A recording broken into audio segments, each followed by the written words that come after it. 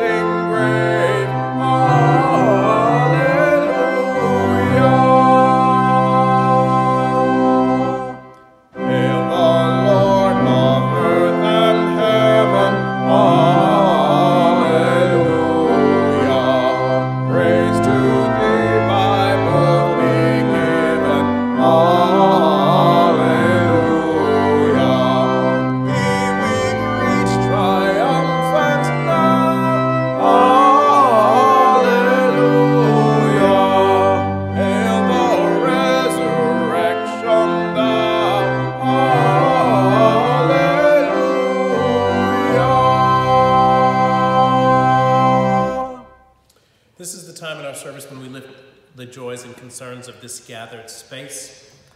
I would particularly like to lift up those who have lost loved ones and continue to deal with that loss as we are social distancing. That's especially hard. And I would lift up those who were already dealing with health challenges prior to the corona pandemic. And so I would ask that you would keep Iva and Lois, continue to keep them in your prayers, as well as all of those who have been, I guess that's really all of us who have been affected by the coronavirus. Those who are ill, those who have lost loved ones to the virus, those who may have lost their means of providing for their families and their loved ones, those who are just going a little bit stir crazy at being shut in. We know that God is with all of God's children in all of the ways that we need God to be with us. And so we take all of our joys and concerns to God's throne of grace and mercy. Let us pray.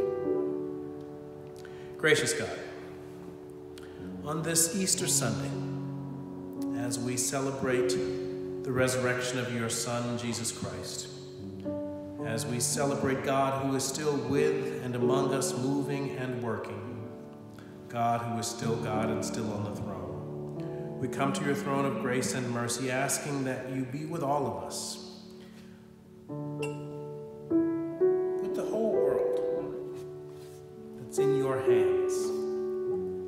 This pandemic has brought us together in ways that we never would have expected or imagined. We are together in suffering. We are together in seeking solutions that would allow us to get back to something like normalcy.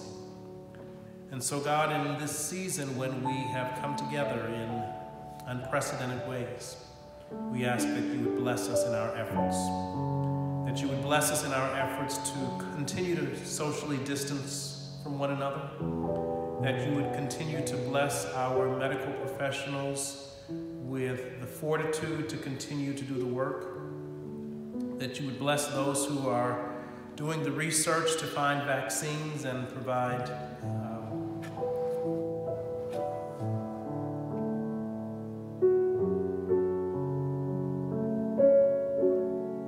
what we need. We're asking that you would be with us who are just ordinary citizens.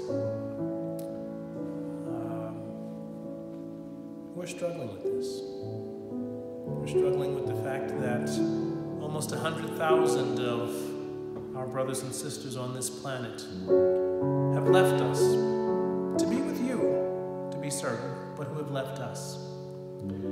God, we ask that you would give us wise leaders, both secular and sacred, that you would give us everything that we need to discern your good and perfect will for our lives together and our lives individually.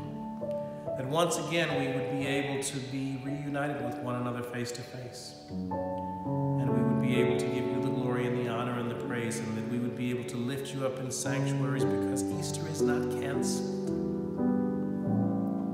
Your Son is still resurrected. You are still with us. And so we give you the praise and the glory and the honor.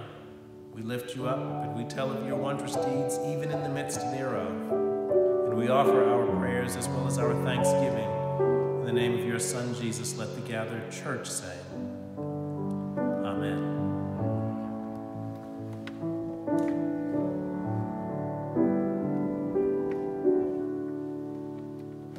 And this is that time in our service when we lift the Word of God for the people of God.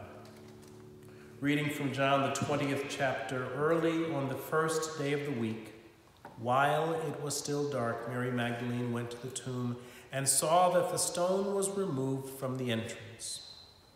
So she came running to Simon Peter and the other disciple, the one whom Jesus loved, and said, "They have taken the Lord out of the tomb, and we don't know where they have put him."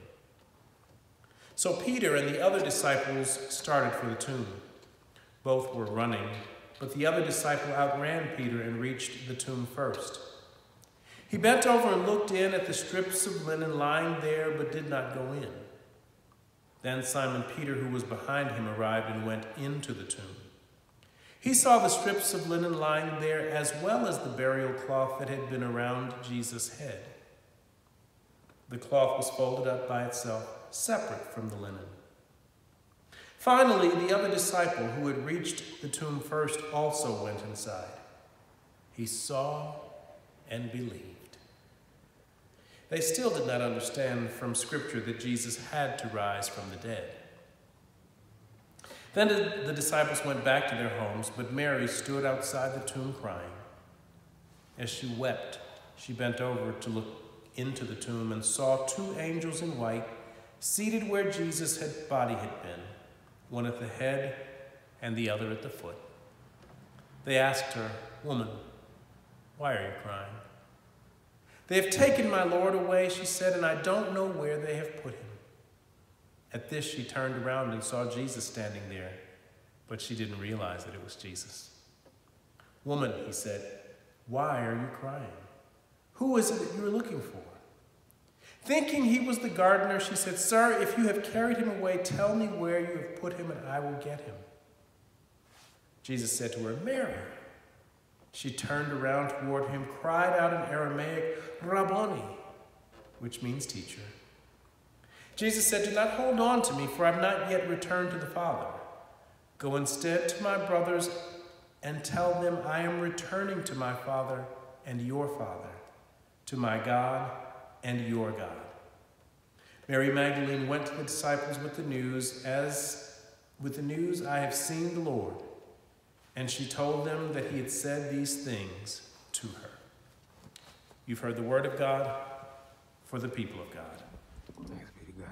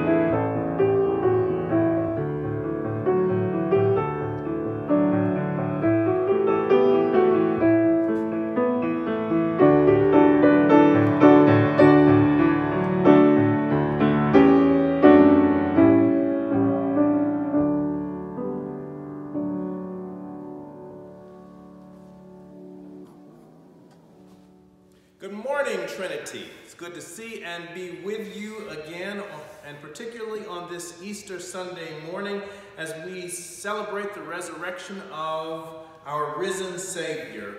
Let's really get to it this Sunday morning so that you can hurry off and get to brunch with family and friends, even if you're getting to brunch virtually. Let the church say amen. So it turns out there's this philosopher by the name of Nietzsche writing in the late 1800s, and he tells a story of a madman running through a marketplace shouting, "I seek God! I seek God!" He arouses some amusement, but nobody really takes him seriously. After much laughter and frustration, the madman smashes his lantern on the ground and cries out, "God is dead, and we have killed him, you and I." Now it's true. God was, in Jesus Christ, dead, and we did kill him. No, not the Jews. No, not the Roman soldiers. No, not even Pontius Pilate, but you and I. In humanity's insatiable desire for more, we killed God. But that was a brief moment in the record of human history when the earth shook and the sun refused to shine. What's more accurate to say is that God in Jesus Christ was dead and we did kill him. But this fellow Nietzsche wasn't thinking about the Good Friday death of God or even a literal death of the actual God. No, Nietzsche was talking theology.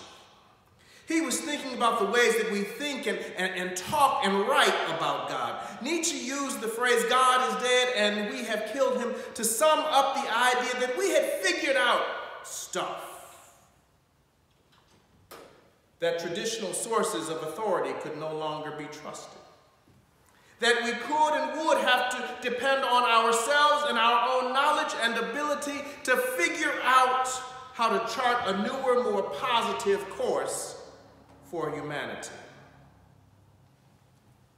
It's a new idea that's actually very old. You'll catch that when you get home. There are two problems with this very old, new idea. The first is that our knowledge is always partial and incomplete. The Bible puts it in this way: we see as in a mirror, dimly, and know only in part.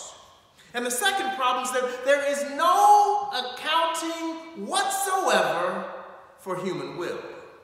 Let's take a look at this morning's scripture reading from John, the 20th chapter, verses 1 through 18. Early on the first day of the week, while it was still dark, Mary Magdalene came to the tomb and saw that the stone had been removed from the tomb. So she ran and went to Simon Peter and the other disciple, the one whom Jesus loved, and said to them, "They have taken the Lord out of the tomb, and we do not know where they have laid him." Then Peter and the other disciple set out and went toward the tomb. The two were running together, but the other disciple outran Peter and reached the tomb first. He bent down to look in and saw the linen wrappings lying there, but he didn't go in. Then Simon Peter came following him and went into the tomb. He saw the linen wrappings lying there and the cloth that had been on Jesus' head, not lying with the linen wrappings, but rolled up in a place by itself. Then the other disciple who reached the tomb first also went in, and he saw and believed, for as yet they did not understand the scripture, that he must rise from the dead. Then the disciples returned to their homes, but Mary stood weeping outside the tomb. As she wept, she bent over to look into the tomb, and she saw two angels in white sitting where the body of Jesus had been lying, one at the head and the other at the feet. They said to her, "Woman, why are you weeping?" She said, "They have taken away my Lord, and I do not know where they have laid him." When she had said this, she turned around and saw Jesus standing there, but she did not know that it was Jesus. Jesus said to her, "Woman, Why are you weeping? Whom are you looking for? Supposing him to be the gardener, she said to him, Sir, if you have carried him away, tell me where you have laid him, and I will take him away. Jesus said to her, Mary. She turned and said to him in Hebrew, Rabboni. It means teacher. Jesus said to her, Don't hold on to me, because I haven't yet ascended to the Father, but go to my brothers and say to them, I am ascending to my Father and your Father, to my God and your God. Mary Magdalene went and announced to the disciples, I have seen the Lord. And she told them that he had said these things to her. So, the first thing that kind of grabs me about this morning's scripture reading is that there is a lot of running around. A lot of running around in circles. Mary Magdalene came to the tomb while it was still dark. And because the stone had been rolled away, then she ran to Simon Peter and the other disciple, the one whom Jesus loved. And then the two disciples ran to the tomb. And then they run back to their homes. And then finally, Mary goes back to the place of the disciples. There's an awful lot of running to and fro. I guess that's what we do when there are problems and we don't understand. We run around in circles like chickens with our heads cut off, trying to figure out, think coronavirus. The virus came from China. Oh, no, it came from Europe. Don't wear masks. Wear masks. There'll only be a few cases. No, maybe hundreds of thousands will die. No, tens of thousands will die. It's okay to go out and live your life. No, don't do the shelter in place. This will go away soon. No, shelter in place at least until the end of March. No. Maybe the end of April. Maybe the end of May. We run around in circles like chickens with our heads cut off because we know only in part. And sometimes even when we see or feel or hear or touch or smell, we still don't recognize or understand. We still don't trust what we see and feel. The Bible tells us that the other disciple, the one whom Jesus loved, saw and believed, but they still did not understand. Simon Peter seemingly never saw or believed or understood, despite seeing the linen wrappings lying there, and the cloth that had been on Jesus' head not lying with the linen wrappings, but neatly rolled up in a place by itself. Too often we don't trust what's right in front of us. Social distancing works. Seniors and persons with compromised immune systems die from the coronavirus. But it's that second problem. The one about the idea of the death of God and our ability to figure out stuff that's most troubling. Because there is no accounting for or figuring out human will, or how we will behave in any given moment. I know sometimes I get fixated on stuff, but for the life of me, I still can't figure out what is the sense in hoarding toilet paper and bottled water. Diarrhea is not a symptom of the coronavirus. And there is no evidence, and never has been, that the water supply is in any way contaminated or in danger. Who goes to the beach when there is a worldwide pandemic? Even if you don't care about your own life, surely there is some regard for your loved ones. Throughout all of human history, when we would go left, when we should go left, when everything in us says go right. Even with our knowledge and ability to figure stuff out, to chart a newer, more positive course for humanity, our knowledge is always partial and incomplete.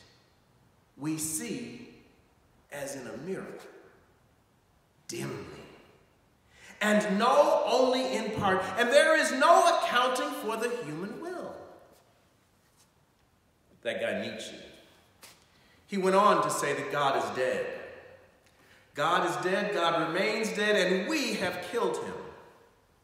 But remember, Nietzsche was talking about the idea of God.